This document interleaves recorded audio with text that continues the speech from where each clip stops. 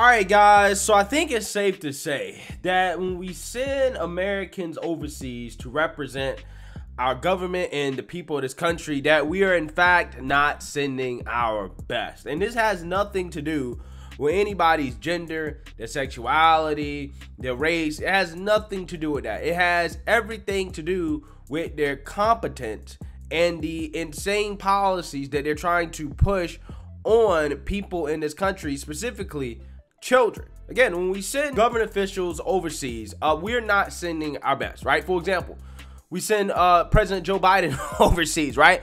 Yeah, we're not sending our best. The guy is an embarrassment because he's not mentally there, okay? He's asleep at the wheel. The guy clearly belongs in a nursing home, not the Oval Office, and all the other world leaders can see it, right? Everybody knows it, okay? When we send Vice President Kamala Harris overseas, we're not sending our best because she has the communication skills of a kindergarten, right? She's just awkward and she's always acting like she forgot her homework assignment, right? Anytime she talks to anybody or does an interview or anything like that, okay? And most certainly when we send these two overseas, we're definitely not sending our best because they actively are promoting policies in this country that are not grounded in reality, okay? Especially on children, okay?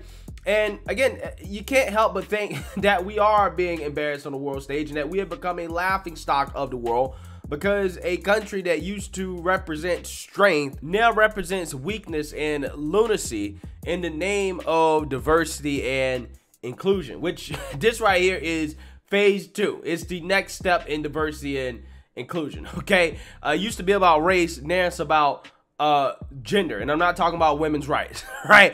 I think it's safe to say that the next phase in diversity and inclusion is probably antithetical to women's rights. And Biden's transgender assistant health secretary, Rachel Levine, is leading the fight against women's rights. And the battleground in the fight against women's rights for these people starts with children, okay? And their mission to get children access to gender affirming healthcare, aka transition kids by putting them on puberty blockers and hormone therapy treatments, okay? That is what they're trying to do. In fact, Rachel Levine went as far as to call for empowering and supporting youth with puberty blockers and hormone treatments in a recent interview on MSNBC, which should tell you everything you need to know about the Biden administration and why we are an embarrassment on the world stage. Take a look. I want to ask you also about transgender Americans, because you're the first openly transgender official confirmed by the United States Senate. In a recent op-ed, you urged people to base medical decisions and public statements on real data and compassion rather than slander. And you spoke to trans youth in Florida recently. Tell us what you told them. Well, you know, trans youth are vulnerable, and they suffer significant harassment and bullying, sometimes at schools or in their community. They have more mental health issues, but there's nothing inherent with being transgender or gender diverse which would predispose youth to depression or anxiety. It is that harassment and bullying. Now they're suffering politically motivated attacks through state actions against these vulnerable transgender youth. This is not based upon data. These actions are politically motivated, and so we really want to base our treatment and to affirm and to support and empower these youth, not to limit their participation in activities in sports and even limit their ability to get gender affirmation treatment in their state. No, you chose Florida, of course, the home of the Don't Say Gay bill, of course, which has been notably restrictive. So that is correct. You know, the studies show from the Trevor Project that all it takes is one supportive adult to make all the difference for an LGBTQI plus youth, transgender youth, in terms of their risk of depression and suicide. One supportive adult. That often is a teacher or a school personnel, and the Don't Say Gay bill is very damaging to their health. Yeah, guys, so there you have it. Right, there you have it. I mean, this person's literally just saying exactly what we all believe is a priority of the Biden administration, what the Democrat Party wants to do. They want to support and empower youth, Okay, we're talking about kids, children, to undergo gender reassignment surgeries, to undergo hormone treatments, to get puberty blockers. That's what they want to do. That's what they want to do. And they want to stop states from being able to stop children from undergoing these potentially permanent and life-changing procedures that they don't understand. They want to stop states from being able to do that, right? And they right, people like Tiffany Cross and Malcolm Nance and Eli Mustall, they have been proposing civil war because the Supreme Court and the judicial system is getting in the way of the Biden administration being able to force states to allow kids to undergo gender reassignment surgery. I want y'all to understand, this is what the left allegedly wants to fight a war over. They want to fight a war over allowing kids to take puberty blockers, to take hormone treatments, to get their body parts cut off, right? That's what they want, okay? And you're a bigot, right, if you say otherwise, according to them. And I'm sick and tired of hearing this same old talking points from these people who support this stuff and say, well, do you want these kids to commit suicide? If you don't support these children, if you don't push them to get their, genitalia cut off and to take puberty blockers and hormone treatments, you must want them to kill themselves, right? I'm sick and tired of that talking point because this person wants to talk about the facts and the data. Well, the data shows that 80% of those that are experiencing gender dysphoria outgrow the condition. They outgrow it. Ain't it amazing how children realize that, hey, what I believed when I was 5, 6, 7 years old is not necessarily aligned with reality, right? Like every child in America does, okay? Ain't it amazing how that works? Also, when people undergo these gender reassignment surgeries, when they become actually trans, that doesn't reduce their risk of suicide either, okay?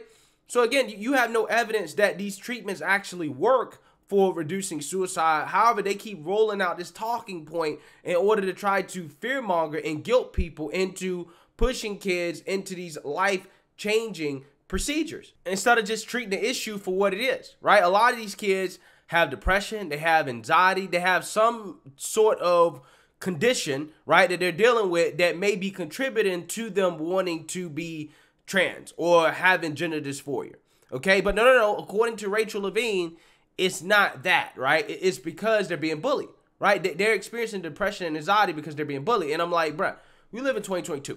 Let's be honest. All these kids in school are woke. And being trans is the trendy thing, right? That's the cool thing to do in school. So I'm not buying the talking point anymore that all these trans kids are being bullied in school, okay? And instead of listening to propagandists like Rachel Levine and the Biden administration on this issue of kids transitioning, what we actually need to be listening to are kids that are actually being pushed into transitioning and then turning around and regretting it. People like Chloe Cole, who is a girl who transitioned into a boy and then decided that, I don't like this, okay? After starting testosterone, puberty blockers at 13, got a double mastectomy at 15, and decided at 16, you know what? I don't want to do this, right? This ain't right. Okay, we actually need to listen to people like her because her testimony is extremely powerful and a prime reason why we should not be pushing this on kids. I don't know if I'll be able to fully carry a child, and I might be at increased risk for certain cancers, namely cervical cancer. And because I do not have my breasts, I no longer have breasts, I'm not able to breastfeed whatever future children I have. That realization actually was one of the biggest things that led to me realizing that this was not the path that I should have taken. My name is Chloe Cole, and I am a 17-year-old detransitioner from the Central Valley. I was medically transitioned from ages 13 to 16. My parents took me to a therapist who affirmed my male identity, and the therapist did not care about causality or encourage me to learn to be comfortable in my body. He brushed off my parents' concerns about the efficacy of hormones, puberty blockers, and surgeries. My parents were given the threat of suicide as a reason to move me forward in my transition. My endocrinologist, after 2 to 3 appointments, put me on puberty blockers and injectable testosterone.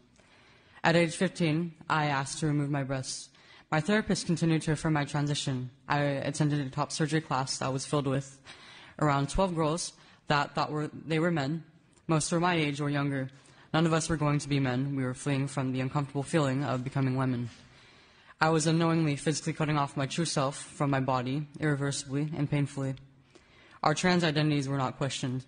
I went through with surgery.